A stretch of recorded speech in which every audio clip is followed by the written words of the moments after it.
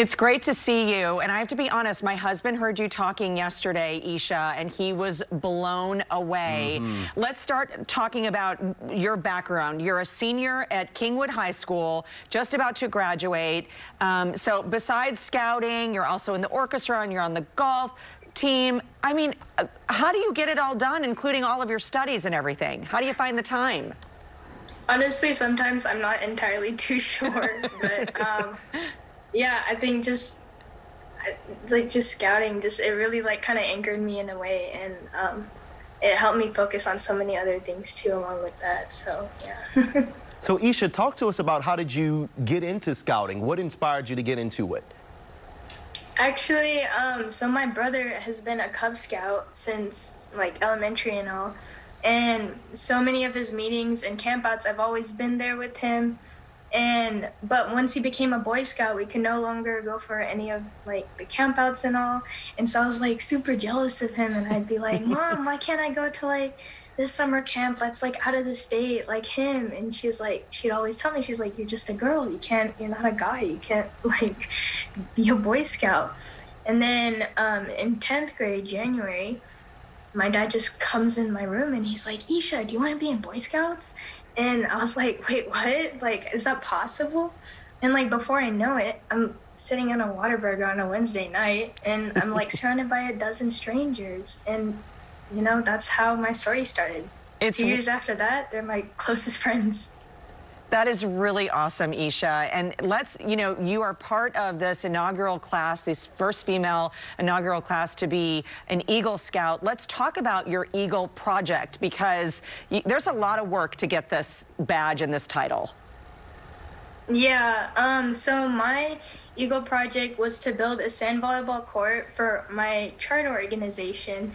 And so they're the place that's been hosting our troop meetings and all. And so I felt like it was sensible to give back to them. My beneficiary contacted me, and he was like, oh, there's some service projects that we can give to you. There's this one project that we would really like, and we would like you to build a sand volleyball court if you would like to.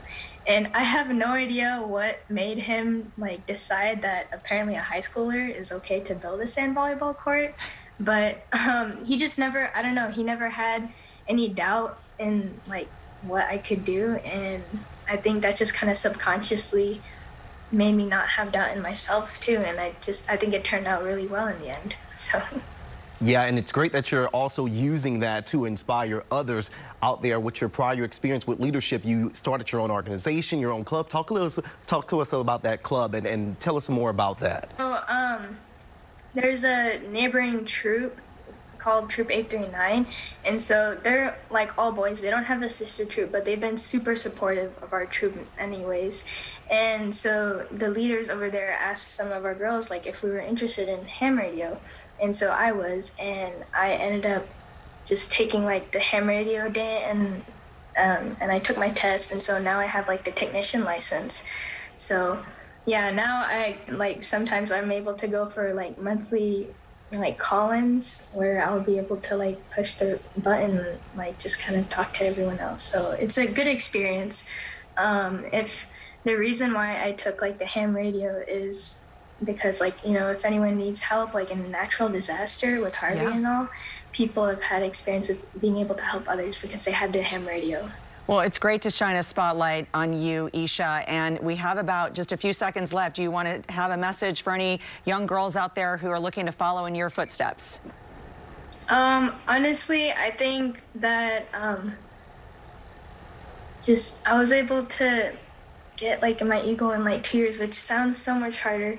But if anything, any kind of dream that you have, you can always do it, and not just you. There's other people who are always going to root for you, and make sure that you get to your end goal. Well, it's really great, and thanks so much for joining us today, and congratulations. Thank you so much. Absolutely, Isha. I know you're going places too. She definitely is.